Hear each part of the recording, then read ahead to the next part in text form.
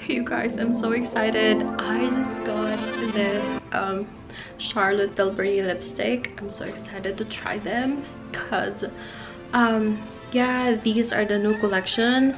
I think it has like 11 shades and they're like 5 interchangeable lipstick holder. Is that how you call it? So yeah, I'm gonna show you what I got. I got 4. I really wanted to get the 5th one, but I just couldn't decide what kind of shade will I get. So buksan na natin to. Pagpasensyahan nyo na yung kalat namin, and my voice is hindi ganun ka ingay kasi hindi ka lakas. I mean, kasi ilit niya nagnanap dyan sa likod. So yeah, sabi ko sa inyo, meron ng 11, I think, na collection. Na shade. Ito yung receipt. Fancy yung receipt, no? Ganyan. And let's open this. Whatever. Yay! Meron ng sample. Yeah. I don't know. Sample.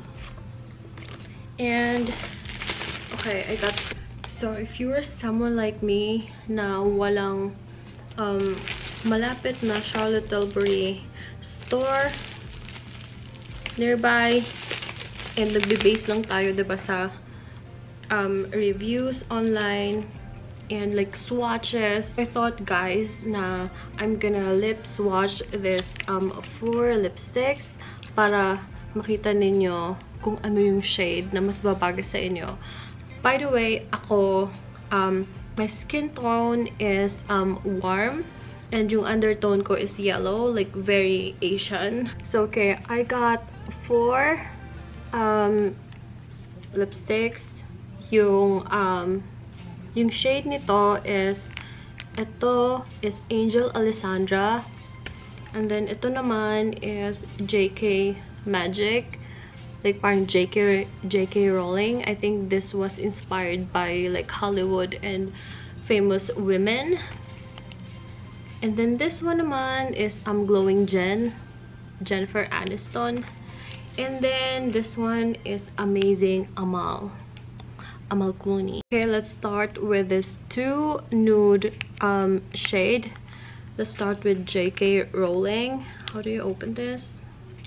Okay, so kailangan pala tong like i-push here. Ganyan. Ayan.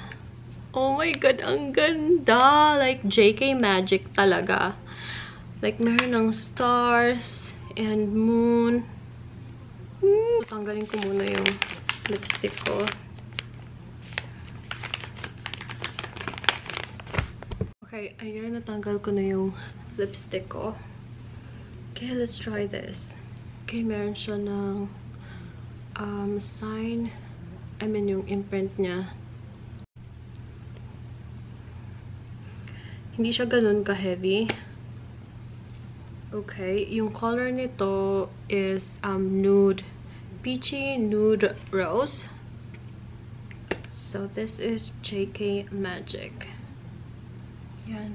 Like, meron dito ng print ng like kiss. Let's try this.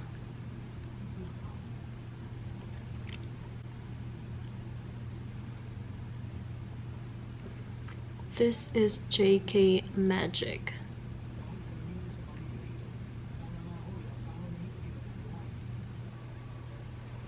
Natural lighting tong ginagamit ko. Mas maganda kasi, diba, para like makita talaga natin what it looks like. Maganda. Okay. Yung next one is, this is my favorite packaging kasi meron siya ng Black Panther. This is Angel Alessandra.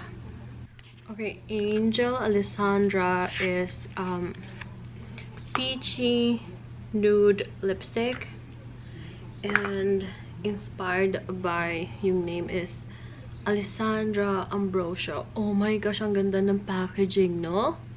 Oh my god, ang ganda. Black Panther. Kasi I'm a Marvel fan too. Ganda! Ayan. Let's try this.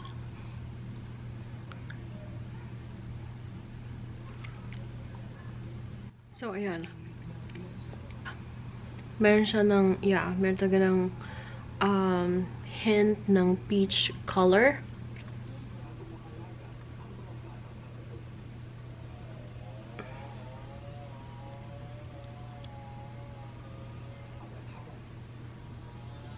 Ayan, this is a peachy nude lipstick.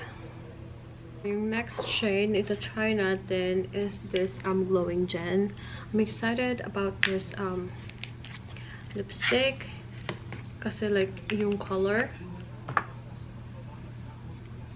Ganito yung packaging. Like I'm not a fan of leopard like print, but maganda din siya. Leopard print and rose gold. This one naman daw is a beachy rose lipstick. So this is glowing gem. It's a bit warmer compared dun sa dalawang nauna.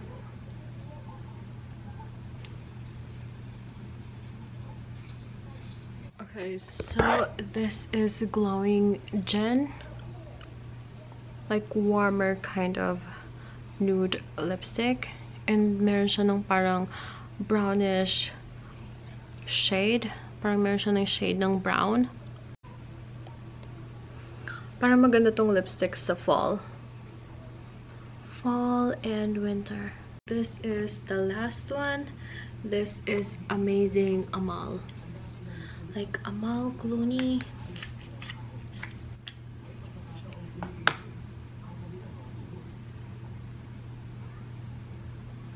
Ganito yung packaging. And the color is berry color. And ito yung I think, so like based sa mga nakita ko online na mga swatches, I think ito yung pinaka-favorite ko because I like red toned kind of lipstick. So try natin.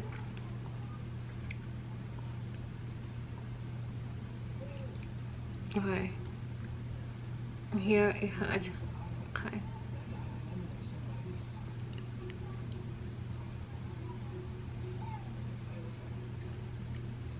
Like, oh my gosh. I really feel like Amal Clooney. Ang ganda ng pagka-berry color nito. Very Amal Clooney. So, hindi nga ako nagkamali sa pag-pick ng color nito. But I think I'm gonna switch the lipstick holder dito sa may Panther. Kasi feeling ko bagay yung name na Amazing Amal. Ay, ano yung name to? Yeah, Amazing Amal. Tapos itong Black Panther. Like, oh my gosh! Like, kung nasa labas ka, diba? Like, parang maganda to. Like, nasa beach. Yeah, and then nasa beach or, yeah, beach area ka. And then nagka-cocktail ka. And then mag-reapply ka. And then after mong i-reapply, kanta.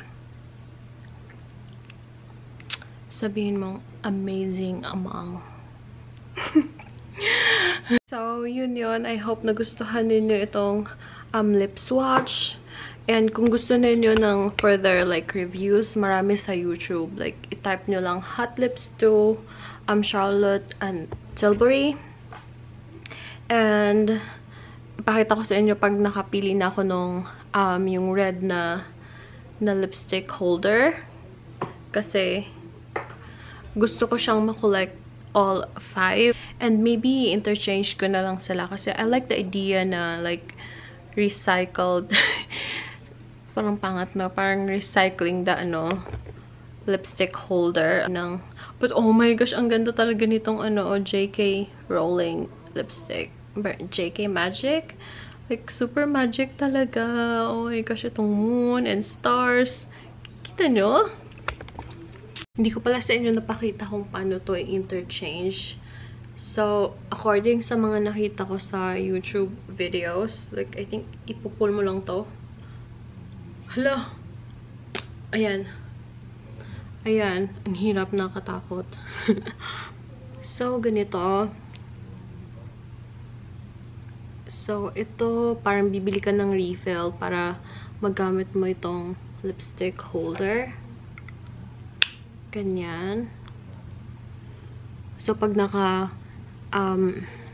because I was planning na yung red lipstick holder, bibili ako nun. And then, meron kasi ng, parang sa online, sa website ni Charlotte Tilbury, meron siya ng, like, mag-choose ka, I mean, isa lang yung option, like, red, yung red na lipstick holder, and then, but maka-choose ka ng dalawang shade.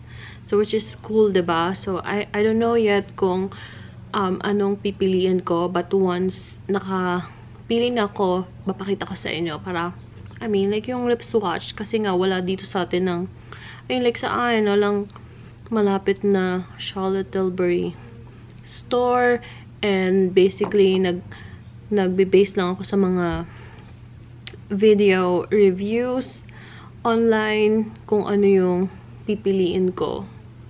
But I'm so happy sa mga napili ko because I think bagay naman sila sa skin tone ko. Amazing AMAL! My favorite!